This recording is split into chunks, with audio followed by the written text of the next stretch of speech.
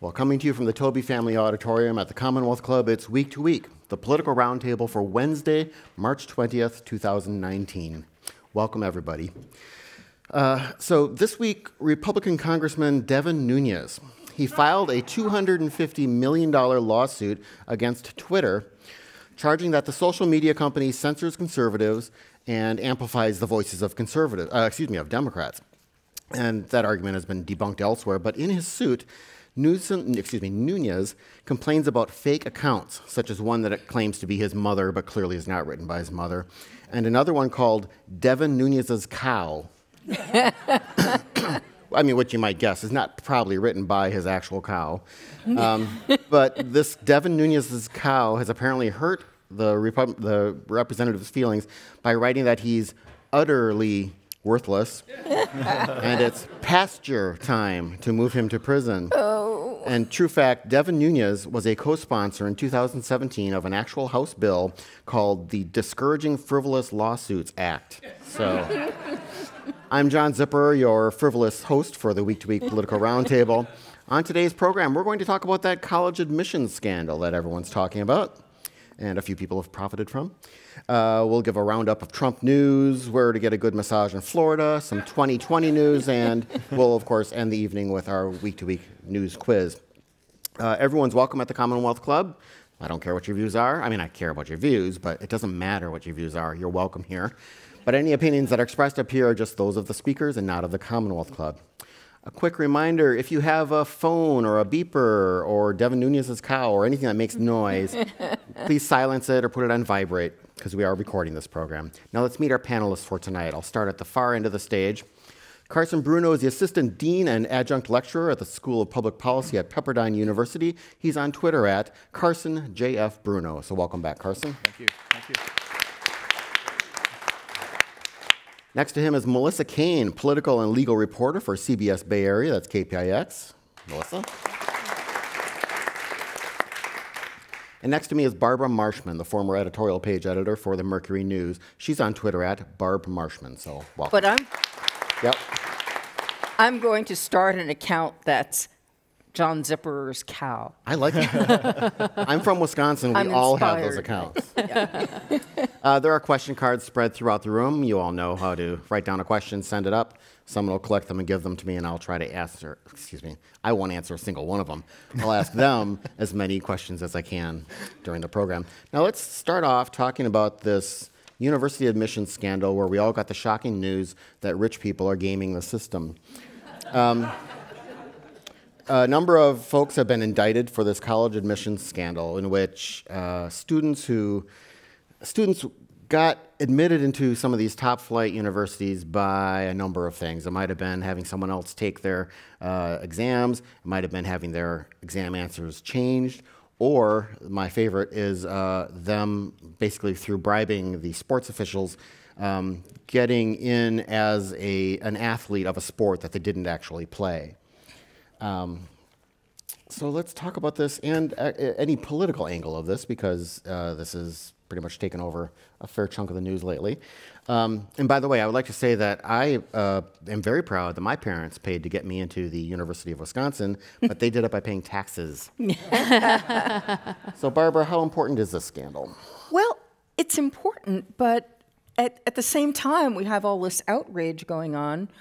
Legacies have been part of college admissions forever. And, and everybody knows if dad builds a building, the kid gets in. And if you went to Harvard, somebody told me yesterday that almost half of Harvard's average class, is legacy. I passed, it may be fake news, but apparently it is a large proportion. Wow, I didn't realize it was that big. Well, it could be wrong. It could be wrong, although, well, someone who should have known, or I wouldn't have. Somebody who went to Harvard. And not my husband, who went to Harvard, but a long time ago. Back when it was pure. Yes. So I don't know how you do something more than, I mean, this is already illegal. I don't know how you do something more without getting into legislating how money works in higher education. Well, presumably some of the lawsuits that are resulting may end up getting some discovery, and then we will understand more about exactly how much of this is legacy. But even if it's not legacy, like look at Jared Kushner, like his dad didn't go to Harvard. His dad just gave a lot of money to Harvard, and that really helped him get in. So I remember reading this and thinking, these guys just didn't go big enough. Like if you really want to get your kid in, you give $3 million for, you know, a brand new chair of a certain department or something like that, and you can still, you know, really make sure. But they really want this certainty of getting their kid in. And I remember when I first heard about it thinking, well, maybe these parents will just say, oh, I hired an overzealous consultant and who knew they were going to go do crazy things. But wow, no, they are so busted. Like the tapes that they have of these people doing this are so incriminating. And the complaint, the very lengthy, like 600-page complaint. I know it's hundreds of pages. And I think it's done for the press. Like, you don't need to include all this in a legal complaint. But I think they just wanted everyone to know, like, how crazy this is. And they have all these back and forths where there's the guy at the center of it who's like, let me explain to you how this works. And he explains in like great, he's like, all right, he's going to meet a guy. You're going to give him an envelope full of money. He's going to meet the other guy. He's going to sit next to your kid and give him the good answers. And the parent's like, okay, that sounds great. And you're like, oh, wow. You're so busted. So they're in very, very big trouble. Now, here's the other question, though. Now that we've got all this outrage over people who have tried to pay a bunch of money to break the rules, how much of a deal do you give these people, many of whom, or maybe all of whom, don't have prior criminal records? I think there's a lot of pressure on DAs and other law enforcement officials to really stick it to these guys, because these are people who feel like if I pay a lot of money and have a great attorney, I can get something more lenient. So I think right now it's going to be interesting to see what happens both to the students at the schools and to and people who've already graduated. Remember, the guy says, I've been doing this 24 years. This is over 700 times I've done this. So we only know like a very small part. So what happens to folks who've already gone and graduated? There's a lot of decisions that still have to be made, and they're being made in a context of real outrage over people who try to game the system with money. So that's what I'm looking for. Carson, and we should point out Pepperdine University was not named. We were not, yes, yeah. Particularly the school I'm affiliated with, the School of Public Policy. So, on that one. But, you know, to that point, we can't let the schools off the hook here either. As someone who oversees an admissions department for, albeit a small graduate program, but still, it is a admissions program, where were the schools? I mean, if someone particularly cheated on the cheating aspect, on the athletic side, you know, was there no one doing the verification? That's actually quite easy to determine whether the scores are appropriate, matching the other parts of the student's academic record. On the athletic side, I mean, it's pretty easy to verify whether someone can actually play the sport or not. And so all the outrage, I think, toward the parents, toward the consultants, I mean, is absolutely well-founded, and needs to be, the pressure needs to be put on there. But at the same time, we can't let the schools off the hook here too, because they are not really victims here. They just were not doing their due diligence, and it obviously shows that a serious failure on their part to make sure that they were doing what they were supposed to be doing in the admissions process. Someone on Wait, Don't Tell Me actually suggested that they punish the schools by making those students actually play the sports. But in the broader sense, I mean, there could be a policy component here eventually, whether it actually kind of comes to fruition or not. Here in the state of California, UCLA was one of the schools, and so is there something that occurs at the state level in Sacramento or with the UC regents that really starts to really kind of scrutinize what's happening on the admission side, particularly for the UC system, but then nationwide also? I mean, does this become a federal issue at some point about how we address privilege in higher education in the country, and that is at heart what this is all about? Melissa? Well, I mean, politically, though, I mean, just yesterday, I want to say, I think it was yesterday. Time and space, so weird these days. So I think it was just yesterday that there was a subcommittee. So there's the budget committee in the state assembly, and they had their budget subcommittee on education had a whole hearing about whether or not UC schools should even consider SAT and ACT scores anymore. There's some folks who are really pushing to stop using those tests altogether and just look at grades and extracurricular activities, which I think there are decent arguments on both sides of this. And for some folks, they say, look, we still need a way to compare people across things. We all know what happens when you give a kid a C at a school mom just calls up, berates the teacher. I mean, there is a lot of, there's a lot of pressure on teachers to give good grades just to certain students. And then at the same time, we've got all these issues with the tests. So the question is, how do can we make the test more foolproof? Can we give fewer dispensations for people to take it privately, et cetera? So we're still grappling with sort of how do we make the test meaningful? And if we can't, how do we, use other factors and make them meaningful? And it's not clear, that there's a clear path here, but they've already had a hearing, so there is a movement to really examine this issue.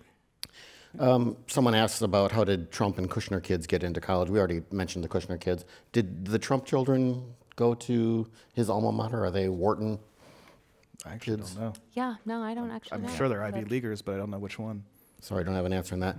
What about private coaches for college admission essays? I didn't even know these things existed when I was... Oh, it's a huge industry. Oh, it's it? enormous. I mean, that's open. I mean, people hire even, some closer to middle income people hire coaches for their... And this goes back to the privilege aspect of it Yeah. all. I mean, it's not just the privilege of being able to afford to live in the right zip codes to send you to the right schools or be able to afford to go to private schools and have those connection points. I mean, people forget that private schools, their counselors are basically networking with Ivy League and top university, admissions counselors to basically build those relationships.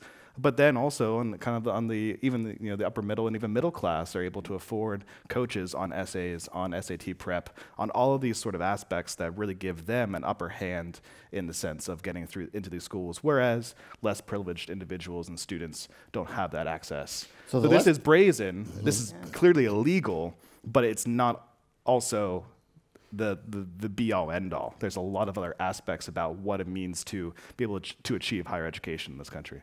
Is it illegal, that kind of coaching? Because I mean, it's not that coaching, no. But the other stuff, bribery and I guess when it comes to public policy, is this a reflection just of rich people will do as rich people do, or is this a reflection of it's harder and harder to get into universities? The funding has been cut so much; it's much more expensive. They're more selective. Anything? I mean, is it a reflection of that? I think it's also a perception on the part of a lot of parents that if my kid doesn't go to X school, they're doomed.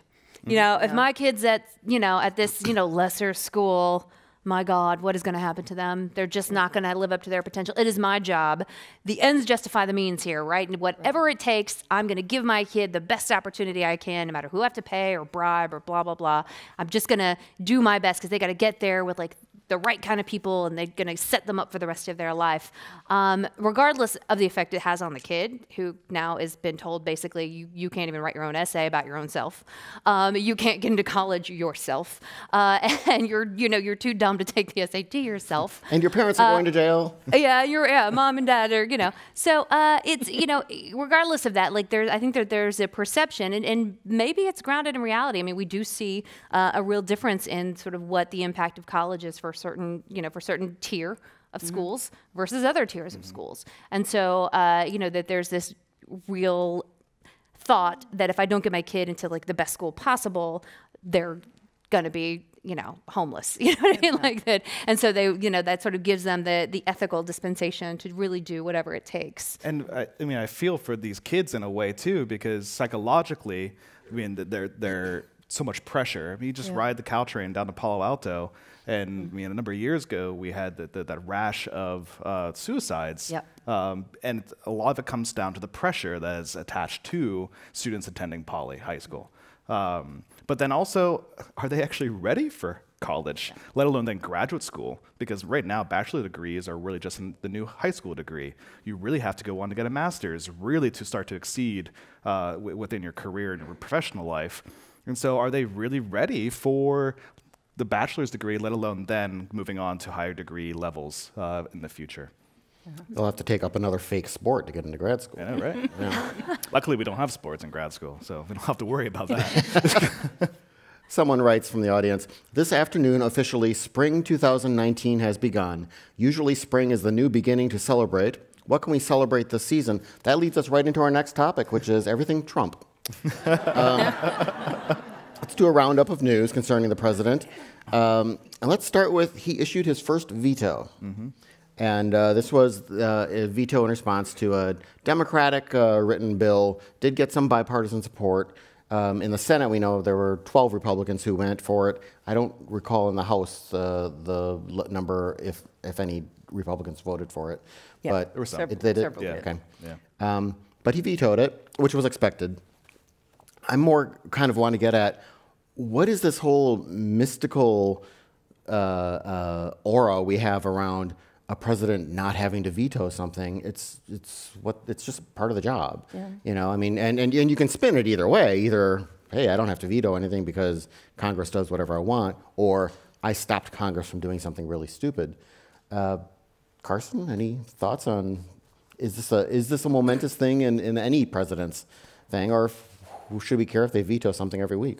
I mean, it's the way our system was designed, and I think it's designed for the better. There's checks and balances. To be honest, this should be happening more often. We should be seeing it more often at the state level also. That they're just because you're part of the same party or you're part of different parties doesn't automatically mean you are never going to have to veto something or always going to be vetoing something. That's not the reason. It's not a partisan mechanism. It's a policy mechanism. Is this the best approach to move forward?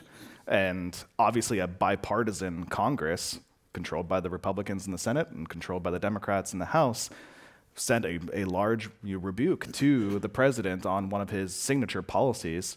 And he decided, you know what, no, this is my policy. I'm going to own this. Mm-hmm. And he issued that veto. The system worked in this sense. Now, we may not like the end result with what actually happened with the veto, and the national emergency is moving forward. But the system structurally worked in a sense. So when the National Emergencies Act was first passed, it was the way that Congress could override the president and sort of end the national emergency only required a majority vote. And so when President Ford actually signed it, he said, I'm signing this, but I think this is unconstitutional because you're not letting me veto this. And around that time, and this is post-Nixon, so they're really weird about giving the president power to do stuff. And so they've been using this way to pass a law and make it non-vetoable in a couple different avenues. So when they first pass it, they think that all you need is a majority to stop the president's national emergency. That's the way it lives, and this is 1976. So then 1983, finally one of these little non-vetoable moves gets, and it's not this one, but it's something else, but it's the same thing, moves up to the U.S. Supreme Court, and they say no. If it's got the force of law, it has to be vetoable because that's in the Constitution. So in 1985, they amend the National Emergencies Act to make it a vetoable thing for Congress to try to stop the president. And so my point is, when Congress passes, they did not think they needed a 2/3 majority. That came much later. That was, like a decade later. It was like, oh yeah, now we have to make it vetoable, because I don't think that necessarily at the time that would fly, frankly, if they knew they had to basically have a 2/3 majority every single time.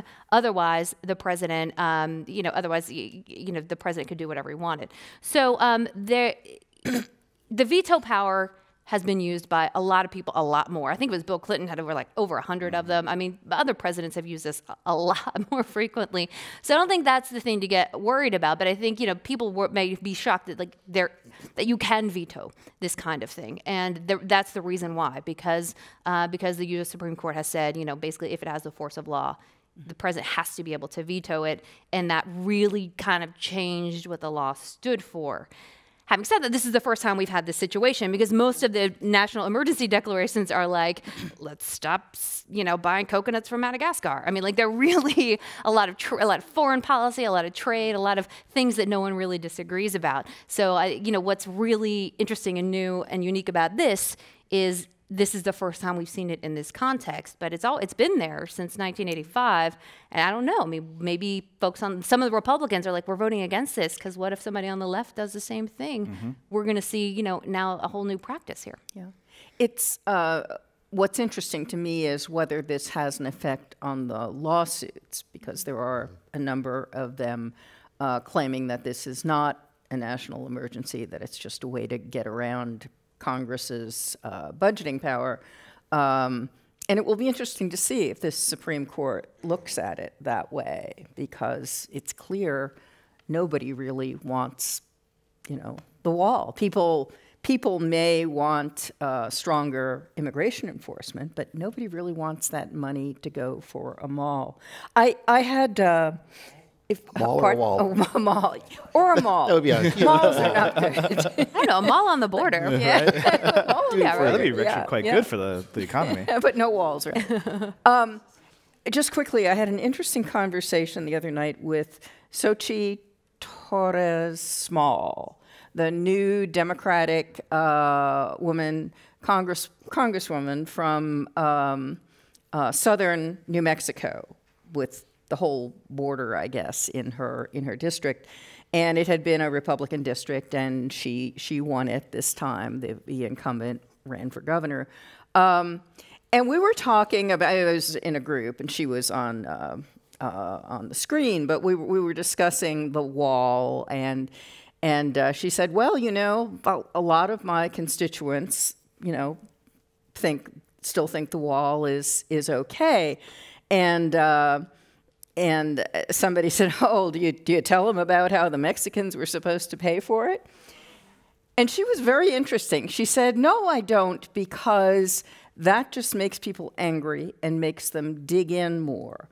She said, what I do is I start where they are. They're concerned about immigration. She said, and as you do that and talk through, well, what does a wall really mean in this area where nobody comes across anyway? Whereas, what can we do about the people who, this flood of folks seeking asylum, that is, if there is an emergency, and nobody really, I mean, a lot of people don't think it is, that's not going to be fixed by a wall because they're all coming through legal checkpoints. And I just thought it was so interesting that a member of this young maverick class of congresspersons had this very old-fashioned way of looking at how politics should work. You know, if you're a Democrat and you want to persuade Republicans, you don't say Republicans are idiots, as the president does about Democrats. You say, you know, here's where we agree, and let me just explain something. Maybe you'd agree with me more. It's too crazy to be real. It's weird, yes. Well, I don't think Democrats do themselves any favors by saying everything's fine. Yeah. You know, like you say, oh, there's an emergency, and they go, well, it's not an emergency, and maybe it isn't or it isn't, but there is something very unusual happening at the border.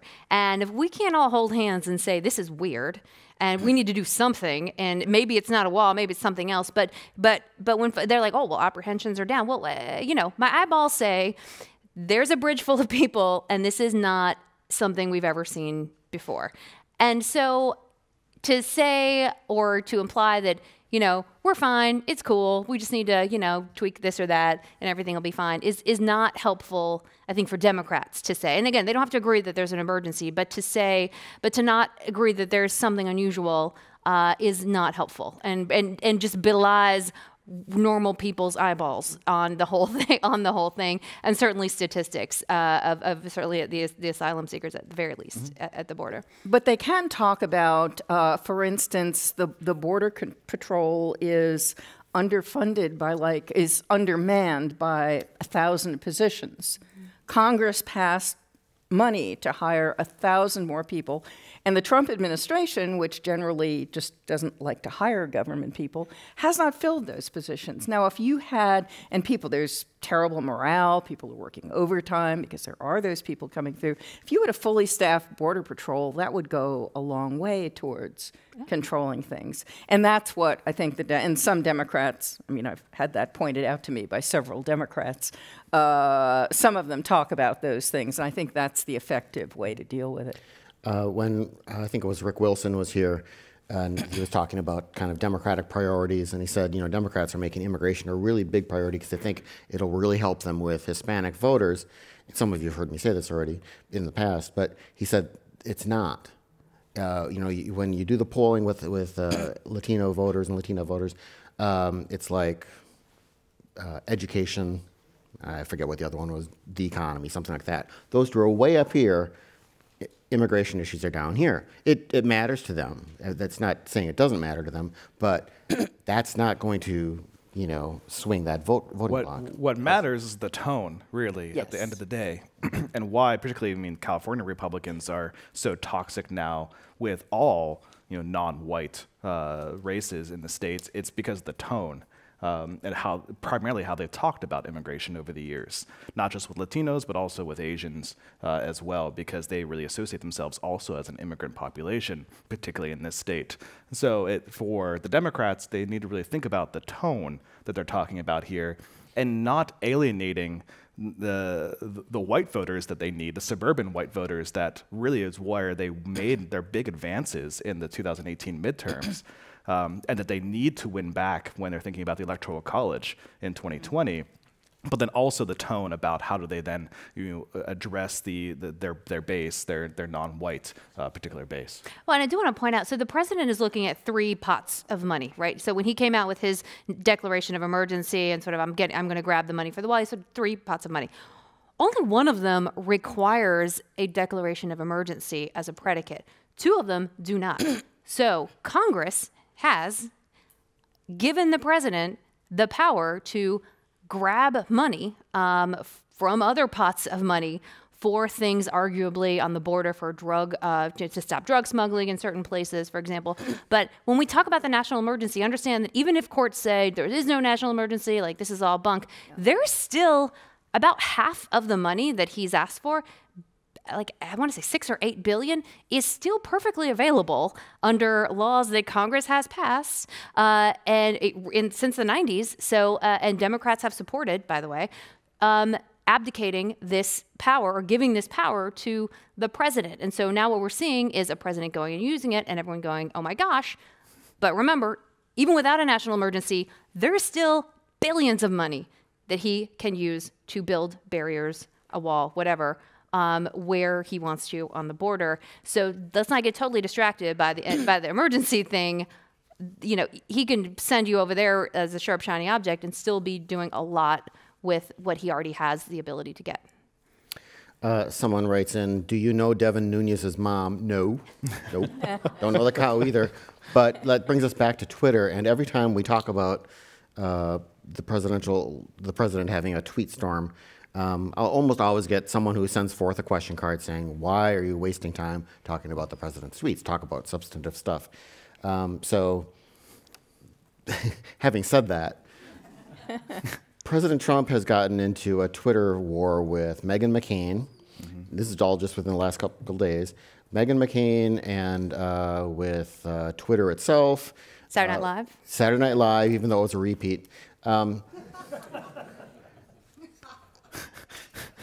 We don't need to get into all of them because, again, you're right, there are other things to talk about. But what is the thing with John McCain?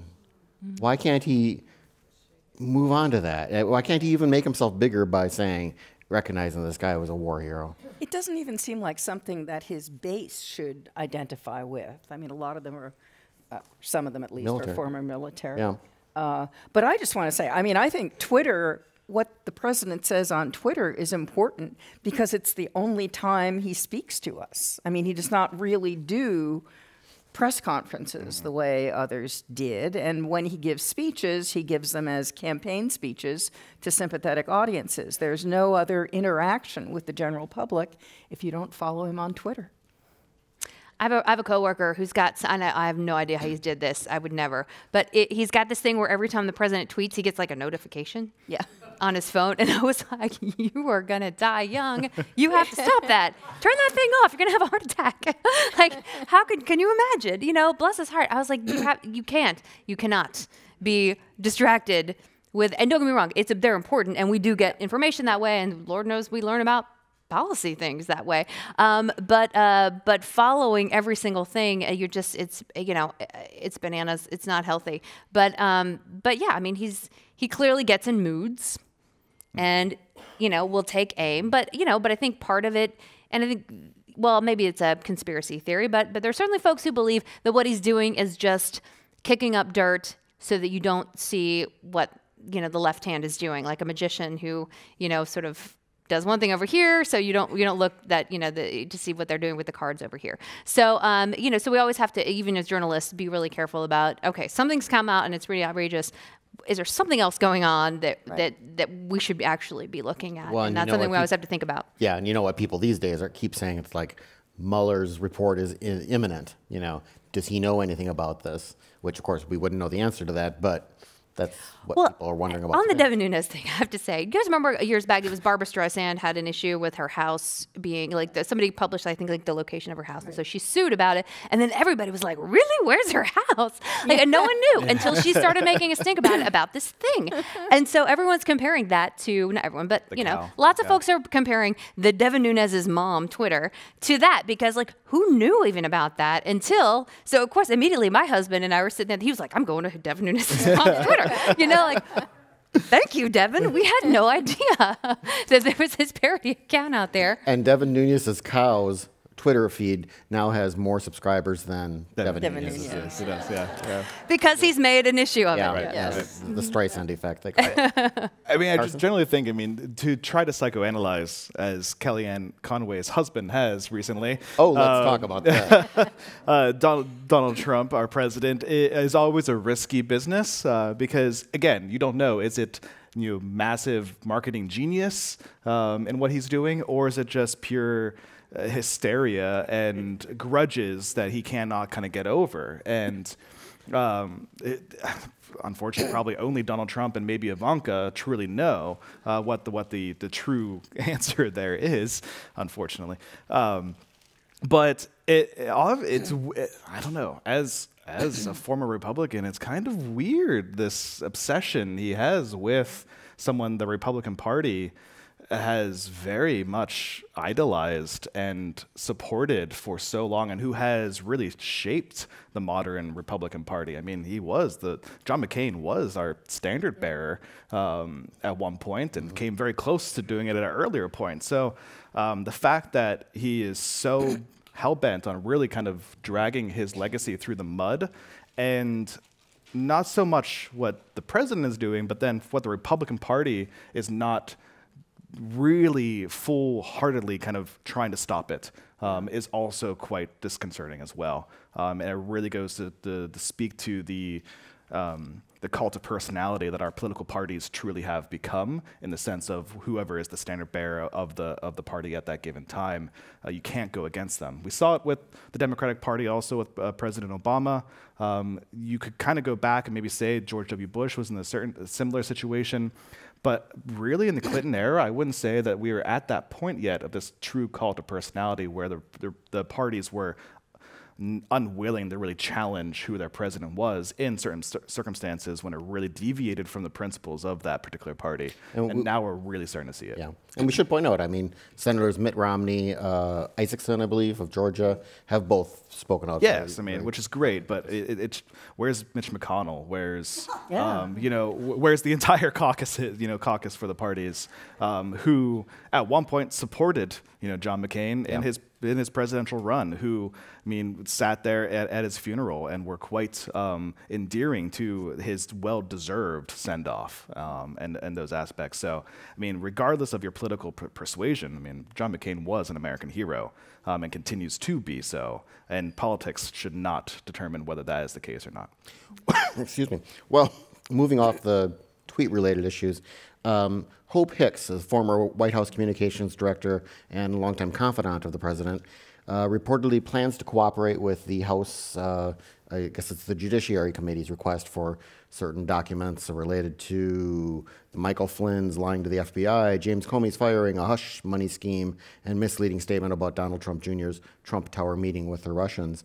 And this might be more a legal question for Melissa, but any of you, what does, if the Democrats who now have subpoena power in the House, what does that actually mean? Is that more of a political power, or is that actual judicial power? If any of these administration agencies do not cooperate, and there is talk about them not cooperating, and she's no longer in the administration, I should point out, but what is their legal power? Can they haul someone to jail or just issue really bad press releases?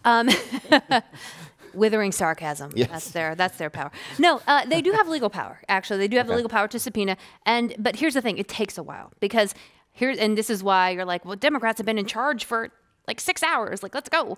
But generally how it works is you sort of issue a very nice letter and you go, we would really appreciate it if you would give us blah, blah, blah, blah. And then they don't. And then you go 30 days later, you go, we really, really want this. 30 days later, we strenuously. And so you have to sort of go through this, little kabuki theater of practice of, and then you finally get to the subpoena. They actually rarely issue subpoenas. Generally, like a mean letter is kind of going to get you there. And the reason why it works is because they know ultimately they do have legal subpoena power. Okay.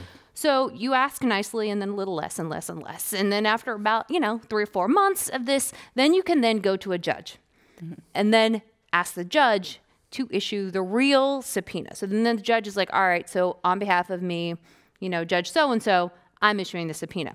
Now, at that point, we have an even longer process because if you're the receiving end of that, you can say, I don't want to give you this, and I'm going to appeal it and appeal it and appeal it. So it's a lengthy process, but at the end of the day, assuming it's not completely bananas, I mean, the standard is, the standard for stopping a congressional subpoena is pretty high, right? So generally speaking, they've got the right to subpoena anything that's sort of reasonable.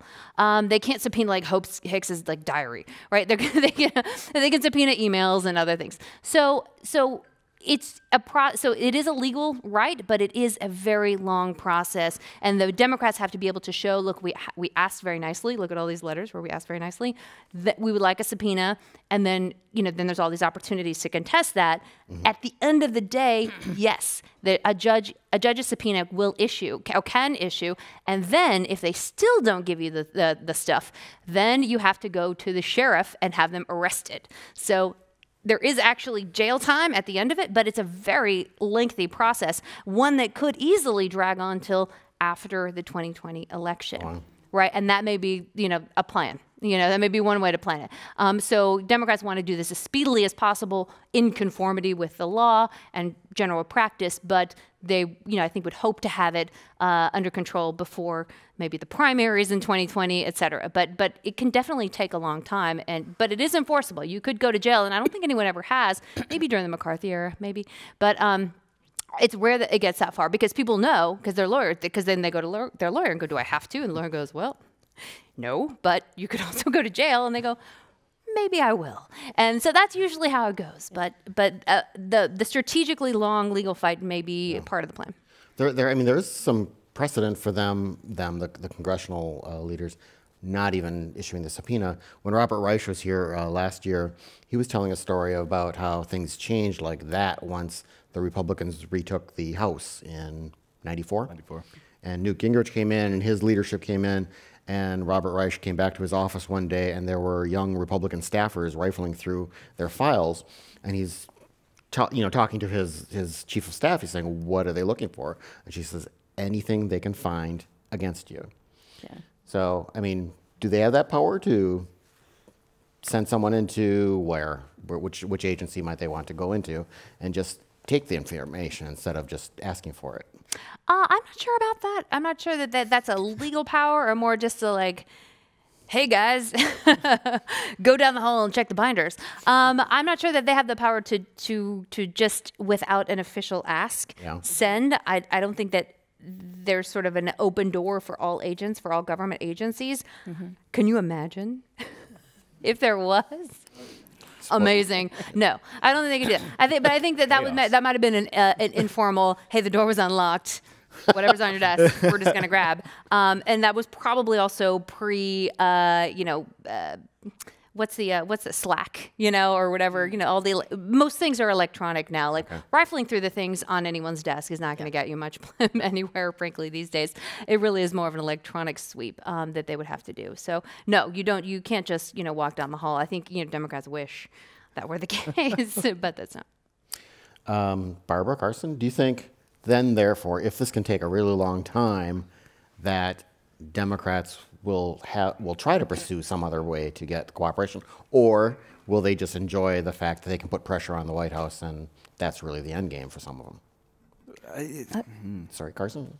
Barbara, if you have something. I think the Mueller investigation will end within this year, I assume, and I think what happens with that will determine a lot about what Congress does. I feel, to bring it back kind of the politics, you have to be careful with kind of how many messages you're throwing about. You know, particularly when right now it's okay because there's no Democratic standard bearer, you know, for the presidential candidate right now. They're kind of duking it out right now. So the House can really be kind of the face of the Democratic Party for the country.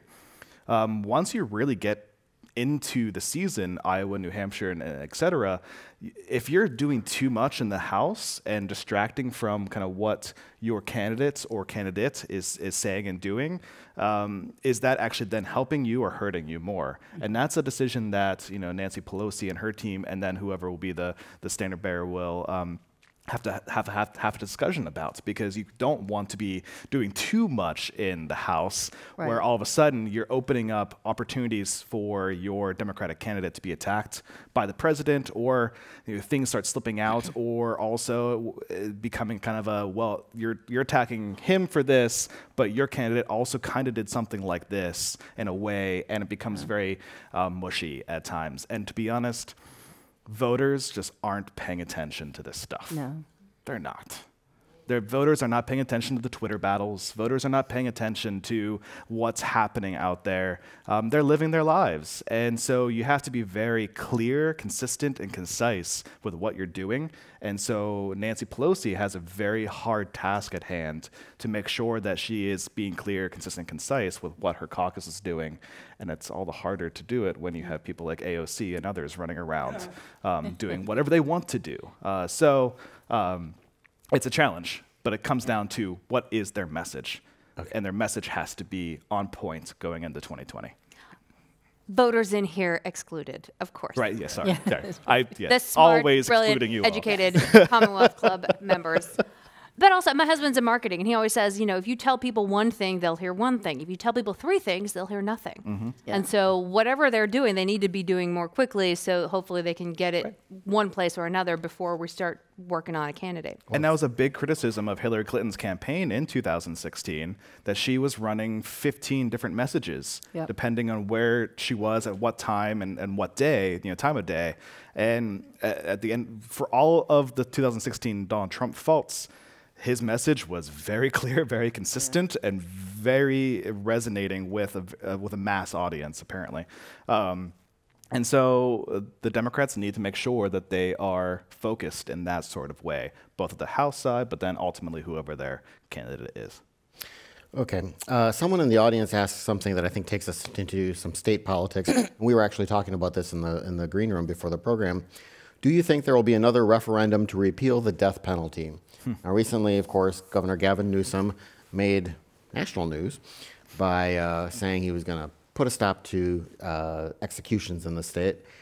Barbara, what do you think about that? Was this something he had indicated he was planning on doing? I mean, did he run on this? No, he's always been against the death penalty, I believe, but it was not part of his campaign. And I mean, I think I'm against the death penalty, and as my personal beliefs would not allow me to sign death warrants. And I think it might have been possible for the governor to make a statement along those lines and not just blow up the initiative. But he didn't do that. He's not subtle about these things. And I think he needed a gay marriage issue, which was his splash when he came to City Hall. And just basically called everybody who voted for that measure in 2016 a racist. And I mean, it was not what Xochitl in New Mexico does, to bring people along. Melissa? Yeah, I mean, it's he didn't tell us, and that would have been very good. By the way, and don't get me wrong, I think he probably still would have won, but it was weird that he gets there and all of a sudden, and this seems to be his thing, and I'm concerned that we're not seeing so much. Let me cooperate and create some good legislation as let me do sort of like you pointed out, like with gay marriage. Here's something I can do. I can make a grand proclamation, and I don't need any legislative authority to do it, and I can just do it and like create the law, change the law all on my own. And if that sounds familiar. It should. And I'm not saying we're even close to the same level, but that is also freaky, right? I mean, again, he's perfectly within his legal rights to do it, but it's a norm that he's breaking. It is a norm that if voters literally 5 seconds ago told you we would like to do this, and then you go on the news and say that's racist and I'm not going to do it, it's like, okay, interesting. I'm sure like the majority of California voters who voted for it were like, what? So, that's a very strange way of sort of making your first splash, is to come out with this thing, which again, you told no one about that you were going to do, which was clearly foreseeable because it's part of your duties as a governor. And then to just do it when when folks just voted for it. And again, whether or not you're for, the death penalty or not, when someone says, hey, free ice cream for all today, you go, thank you, I like ice cream, but what are you doing? And is that okay? Is it an okay exercise of power? And again, legal, but also very odd. And I wonder how many of these grand proclamations we're going to see out of him, which again appears to be his favorite thing, as opposed to actually, getting in the mud with the legislature and getting other kinds of legislation done. I mean, we're early on in the season. Maybe he's great at that. I don't know. But it just it was really surprising and a real breach of, I think, norms, because Jerry Brown could have done that. He was no lover of the death penalty, but he was like, hey, voters said this, so here's what we're going to do. And then Newsom comes in and just cuts it off. I think he's gonna, I don't know if he'll pay politically for it. Maybe, next time around, everyone will have forgotten about it. Maybe did it early enough. So it'll be ancient history by the time the next election comes around. But I think there are polls show that there are a number of folks who are really disappointed. I mean, to answer the question, Governor Newsom better hope that there's not another vote on this matter, because I could probably fairly certainly expect voters to endorse the death penalty again, even at this point in time. I mean, we've, in the last decade, voted on the death penalty, either abolishing it or strengthening it 3 times, I believe. Mm-hmm. Well, either once in 2012 or twice in 2012 and once in 2016 or vice versa. There were a lot of different ballot initiatives over the last few cycles. So this is not something that he's not on the right side of the voters here. And these are both instances, they were presidential elections, so high turnouts. They were both well-funded campaigns. And so you can't say, well, people just didn't vote. They didn't really know what they're talking about. They didn't know what they were voting on. That's not the case in these situations. So you better hope that there's not another ballot initiative on it, because he'll be rebuked, I think, by the voters again. But, I mean, it's not the only time. I mean, we're seeing also a rash of rent control-related bills in Sacramento that have popped up amongst some assembly members. And the voters just said no to undoing Costa-Hawkins, which would have opened up rent control statewide, the possibility of rent control statewide. So there's kind of a disconnect going on in Sacramento right now. And I don't know what's happening. I feel like they're juiced up because they now have their 3/4 plus 1 majority going on. They're like, well, we don't really need to listen to the rest of the state. We got our majority. We're set. The Republican Party is dead in the state. We don't really need to do anything. We don't have to worry about repercussions anymore. And that's not a good place to be when you're the majority party, because then things start to really unravel fast in that case. And when you don't have a viable opposition party ready to pick up the pieces, there's a lot of uncertainty there in terms of policy and politics.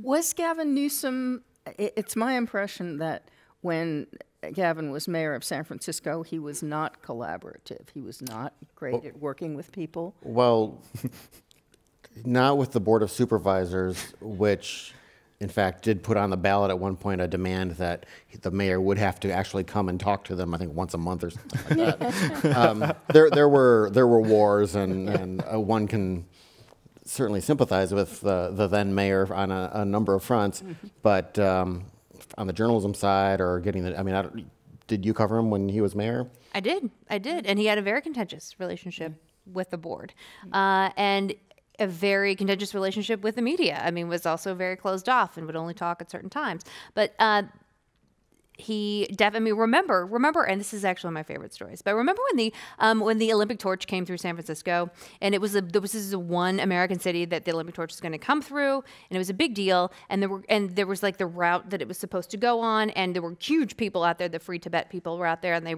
wrote a big thing on the Golden Gate Bridge, and there were tons of protesters on the Embarcadero, which is where it was supposed to go, but he didn't go down that route. At the last minute, he said no, and so the car went a different way, and it was out of like a TV. It was crazy. Everyone's like, wait, where is he? And like people are running and like trying to figure out where the torch is because they want to protest, but he's like diverted it. But this is the kind of like, he loves this like executive power. He loves to be the guy who like made the decision to like do the thing and like, screw you guys, I'm going to do what I want. Now, don't get me wrong. Again, the whole like, sort of, Tom and Jerry thing was just crazy.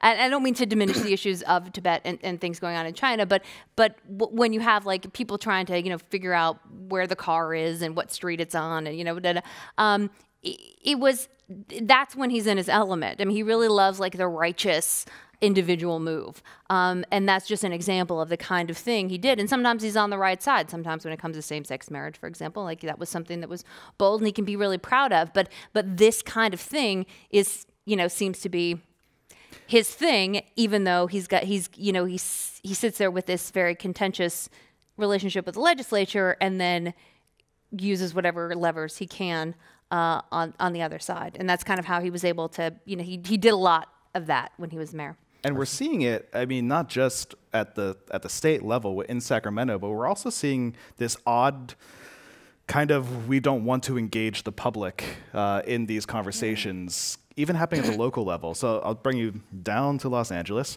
and there's a homelessness problem down there, just as there is here. And the city council is trying to build homeless shelters in each of the various city council districts. Mm-hmm. And so there's a rule that one has to be in each of the various districts.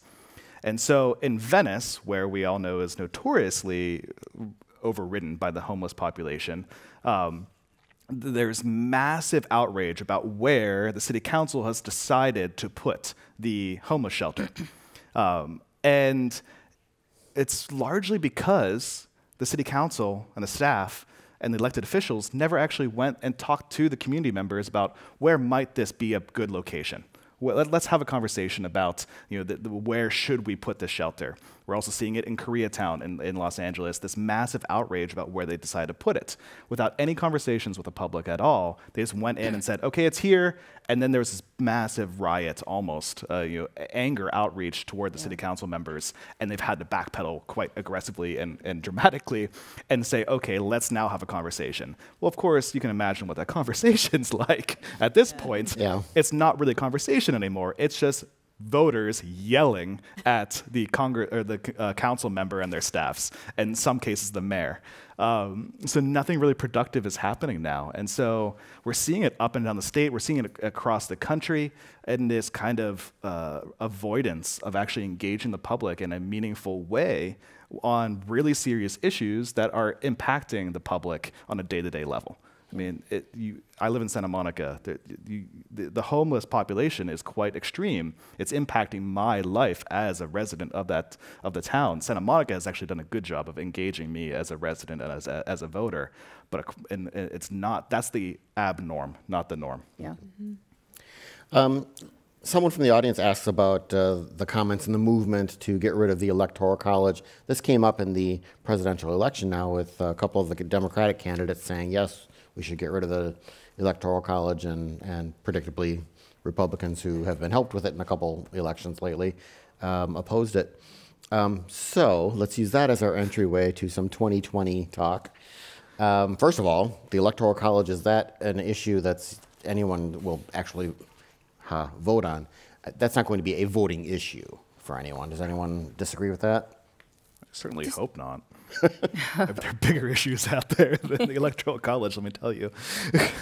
Wasn't there a movement a few years ago, and I think California might have signed on to it, states would agree to vote the Electoral College vote, based on the vote and split the Electoral College vote if a majority of states, or however a governing majority of states accepted it, then it would kick in. I don't even know if that's still out there. Colorado just passed it, actually. Did they? Yeah. Yeah, in order for it to sort of take effect, you have to have states that have the equivalent of 270 electoral college votes to buy into it. And right now they're at about 180 with Colorado. Yeah. So we're still, I don't think it's going to happen before 2020. It could, but I don't think it is. And if it is, even then, it may be subject to legal challenges because of the Constitution. And the idea that the Constitution is going to be amended is just kind of not a thing anymore, especially since the states that there are enough states that benefit from the Electoral College, from their disproportionate, representation because of it, that I don't think that they're going to let an Electoral College change actually happen. And the thing is, you go, oh, I hate the Electoral College and that's terrible. But what if, the tables were turned, right? What if it was the case that a Democrat was able to get, enough Electoral College votes, but didn't win the majority vote? There could be, serious, very serious issues with that as well. So I'm not defending the Electoral College. I'm just saying it's one thing. It's happened a couple of times, and it's happening more frequently, which is really unsettling.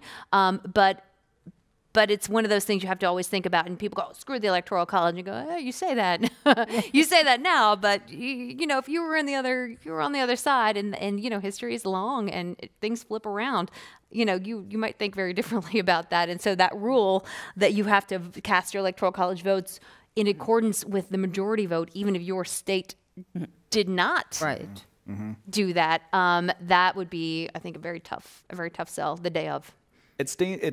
Think about it. It's dangerous to change the rules of the game just because you aren't winning at the current game.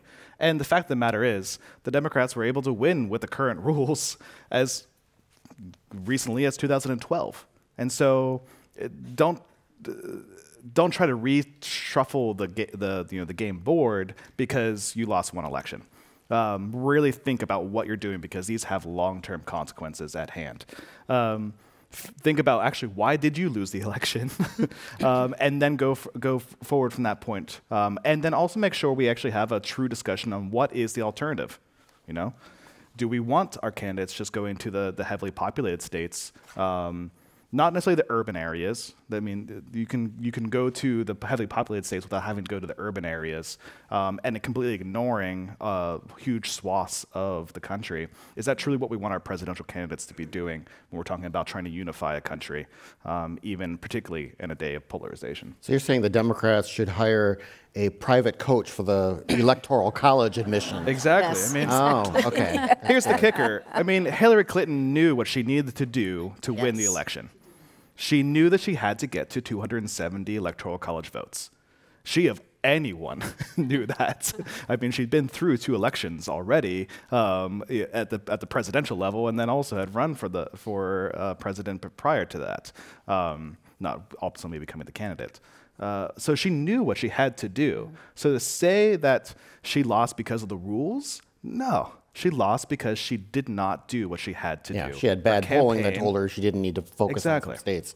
She lost. So think about that, and that's what the 2020 candidates need to be thinking about. What is my pathway to 270? Right. Donald Donald Trump did a different pathway than any other Republican had attempted, and it worked out for him. The 2020 Democratic candidates may need a different pathway to get to the 270, but it's out there. The states are constantly shifting.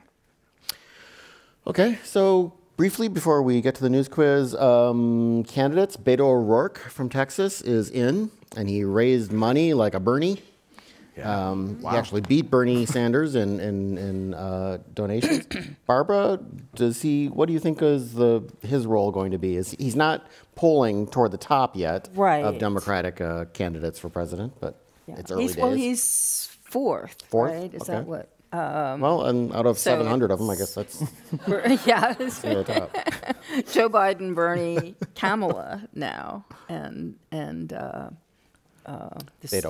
Beto. It's minimal experience. I was talking to Jackie Spear the other night. Actually, we did a Commonwealth Club thing together, Thank you. And she was saying, although this was not a discussion we had on stage, but I'll mention it to you, she was saying she really likes Beto O'Rourke. She worked with him in Congress. She just thinks he's wonderful. And she's glad he's in the race. Now, she would not go so far as to say she's all in, she's supported. Obviously, she's going to be cautious. But I was surprised to hear that strong a recommendation from someone of a more traditional bent and who just had worked with him in Congress. I don't know. I'm surprised at Kamala. I guess she is very good at saying what people want to hear. It's in my experience always what she's done. Mm-hmm. I would love to dig into that more, but we are running short of time. But on the other hand, well, it's interesting though. Sometimes the president who is not as doctrinaire is quite frankly willing to. Bill Clinton, willing to have your end goals there, but A, the goals can be fuzzy, and B, the direction to them you're very flexible on. That can sometimes be your route to success. Sure. I'm not endorsing anyone right now, but Melissa, any thoughts on Beto or the other leaders? So I'm not going to take credit for this because this is something that was told to me today by Professor Jason McDaniel from SF State, who's great. And he said, I asked him about this issue, and he said, right now, so Beto's at 11%, Kamala's at 12%, right? And then Bernie and Biden are sort of in the 20s, mid-20s, high 20s. So, I mean, there's a gap, but she's right in there, and she's the only woman and the only person of color. And this is consistent. This has been happening since she joined the race. She jumped in the end of January, and since then, she's been basically in third place the entire time. And she's basically been almost 100% in double digits. And she's the only, like I said, the only female candidate who's really done that. And again, only person of color who's done that. But now Beto's in, he's at 11, right underneath. And we have 2 polls now that say Kamala 12, Beto 11. I mean, margin of error, of course. Here's what Professor McDaniel told me. He said, right now, don't think so much about the polls. He said, think about who matters. Who really matters right now are the party insiders and activists in places like Iowa, New Hampshire, South Carolina, and Nevada, our first primary states. And he said, among those people, Kamala Harris is much more well-situated. And so while Beto O'Rourke may have raised more money, and while he may be polling at a certain level, you also have to look at who actually turns out in primaries and who's actually going to be the decision makers in the communities of people who are holding some of these initial primaries. And so that was part of his insight. And he said that Kamala Harris is actually, going to be, in a really good position for that as well. So I thought that was really cool. The other thing he said, which I thought was great, was and certainly interesting, was that Kamala Harris is not very well known. If you look at sort of the I don't know factor in the polls about her, it's pretty large. But of the people who know her, she has really high favorabilities. So when you look at someone like Biden or Sanders, who people generally know, and these are names who've been around, and they say, okay, here we are, we're at 26 or 28.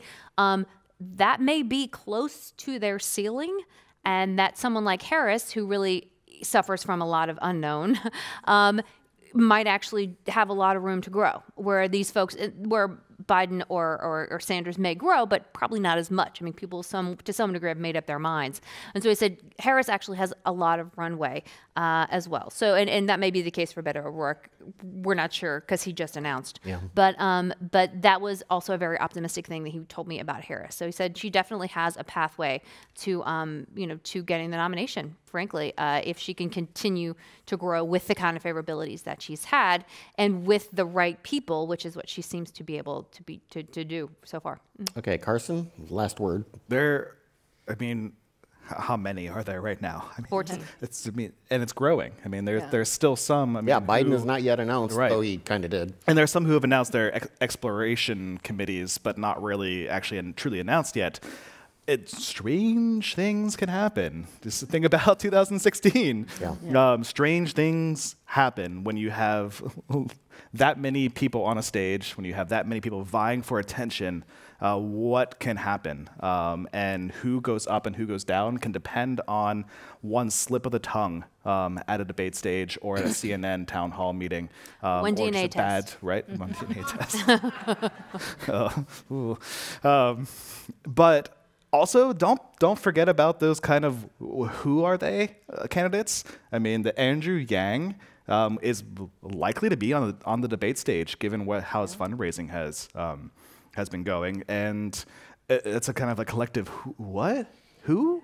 But he probably will be up there with sitting senators, former governors, former congressmen, and also Pete Buttigieg, who will be at the club, by the way, next Thursday. Get all the plugs in here. Like chicken. It means like what? Chickens, the Lord of the Chickens. Oh or yes, like that? yes, yeah. That's what his name means. Maltese. He had Wait, I'm sorry. What? Apparently, I had to interrupt, but wait, what did you just say? Apparently, his name is Maltese for like Lord of the Chickens or something like that, right? Egg farmer. Okay, thank you. I would go with Lord of the Chickens. I'd name my campaign bus Lord of the Chickens. I'd take it against Devin Nunes' cow straight on. But he had an amazing appearance on his CNN town hall that had Twitter ablaze. And I know Twitter is a very kind of narrow audience, but when you have David Axelrod and a lot of other serious insiders saying, wow, this guy is someone to watch, that can completely reshuffle the cards, and we just don't know. I mean, Iowa is quickly approaching, and you just don't know what's going to happen. On Wednesday, April 10th, for our next Week to Week program, you can find our Week to Week news quiz on our website. Thanks to our panel today, Carson Bruno, Melissa Kane, and Barbara Marshman. Thanks to all of you for coming out tonight. Thanks for everyone listening and watching online. Have a great rest of your week.